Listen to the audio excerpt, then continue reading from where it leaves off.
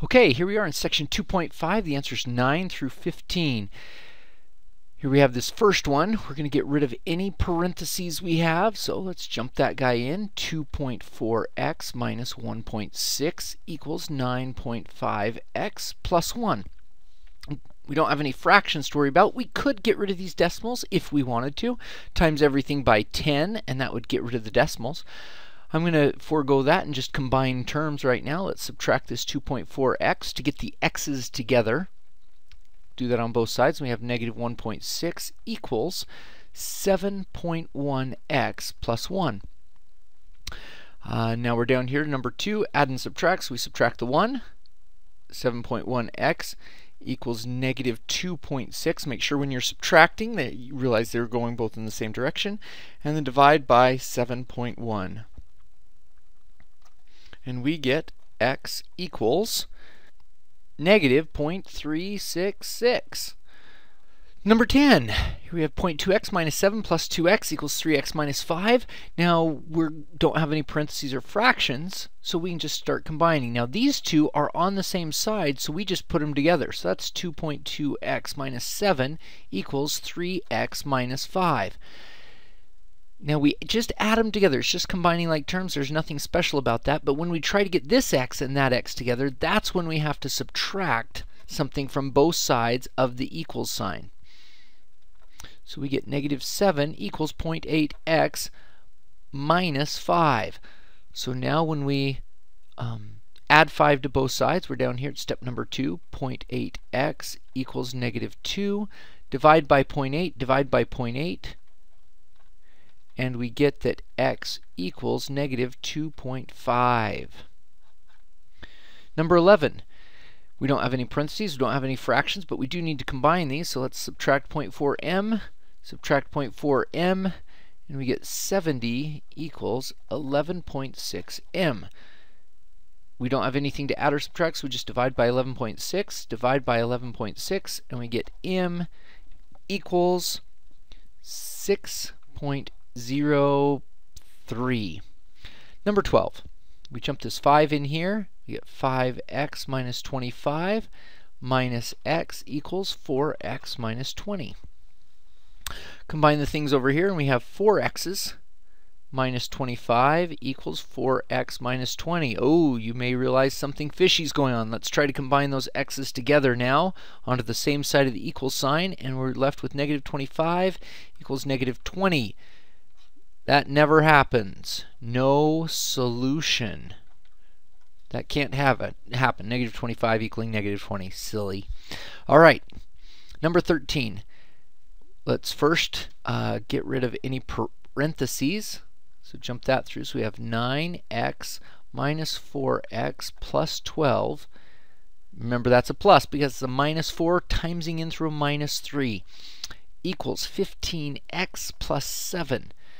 That's 5x plus 12 equals 15x plus 7. Okay, now we combine both of these together. Subtract 5x, just to get the x's all together, and we get 12 equals 10x plus 7.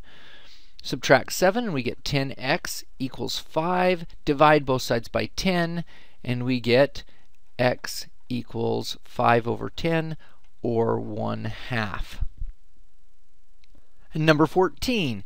8x minus 12x plus x, that's going to be a negative 3x, equals 9x plus 8x, that's 17x.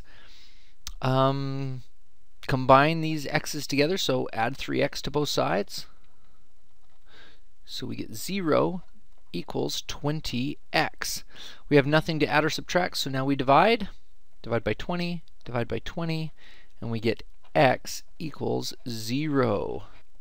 Notice how number 14 is different from number 12. Here the x's went completely away. Here we still had an x, and that x equals one particular number. It's very different than the no solution and all real number problems we've had. Okay, number 15. I have 3 colors of paint: blue, green, and yellow. The number of gallons of blue is 5 more than twice the number of green. The number of gallons of yellow paint is 3 less than 7 times the number of green. Altogether, I have 82 gallons of paint. Okay, so let's highlight that. That's all together. How many of each color? So we really need to find out how many blue, how many green, and how many yellow. We've got three different equations here, three different colors, and we're going to be trying to put these together. So let's translate this. All together, I have 82 gallons of paint. That means that blue plus green plus yellow has to equal 82 gallons. However, a couple of helpers on this. It says the number of gallons of blue right there, blue equals 5 more than, okay, there's 5 more than, that's a plus 5, twice the number of green. Ooh, that's important. So right there. So really, blue is 5 more than twice the number of green. So when we write this out, we're going to have 2 green plus 5 for the blue. All right, the number of yellow gallons. Yellow is equals 3 less than, okay, so 3 less than, remember that's subtraction, but it's subtracting 3. 3 less than 7 times the number of green. So 7 times the number of green, and then 3 less than that. So yellow is 7 times the number of green minus 3. So this is what substitution is. We take this and put it right in there. We take the yellow and put it right in there. And we get blue plus the green plus the yellow all has to add up to 82 gallons of paint. And look at this. Happy math land. We have an equation that we can solve. We all know all about how to do that. Let's put all these together. 2 green, 3, that's 10 green. Plus 5 minus 3, that's a plus 2. So here I've just combined like terms on this left-hand side of the equation, and I know that has to equal 82. If we subtract 2 and subtract 2, we get 10g equals 80.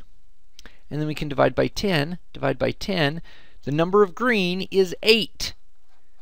That is part of our answer. So the number of green is 8. So now we come back here. Let's use green. And we say, now wait a minute. So if that's 8, then blue is going to be 2 green plus 5. Or if you want to look at it up here, 5 more than twice the number of green. So 16 plus 5, that means blue is 21. And let's put the green right there. It'll tell us how many yellows we have.